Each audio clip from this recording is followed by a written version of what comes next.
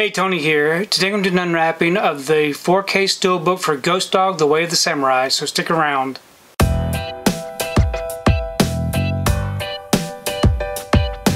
So I've received my order for Ghost Dog: The Way of the Samurai. This right here is a 4K Steelbook from Studio Canal. Here's the front and here's the back. If you'd like to read up on it, check out these special features, you can go ahead and pause and do so. I'm going to go ahead and remove this from the wrapper and we can take a close look at this Steelbook.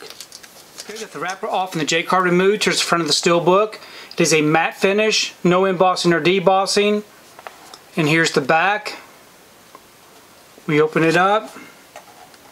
We have the front and back together.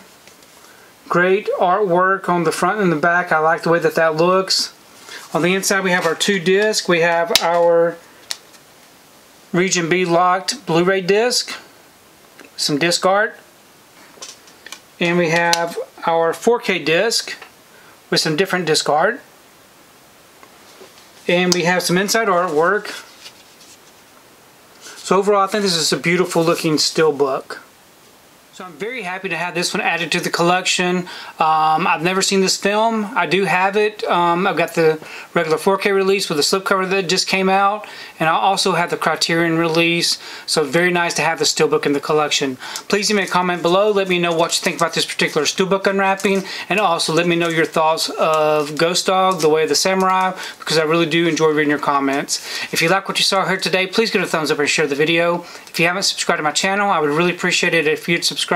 If you do subscribe, please remember to hit that notification bell so that you can be notified every time I upload a new video. If you haven't found me on my social media accounts, I'm on Instagram, TikTok, and on Twitter. And if you'd like to find out what I've been watching, you can find me over on Letterboxd. I do have links below. But thanks again for watching, and we will see you next time.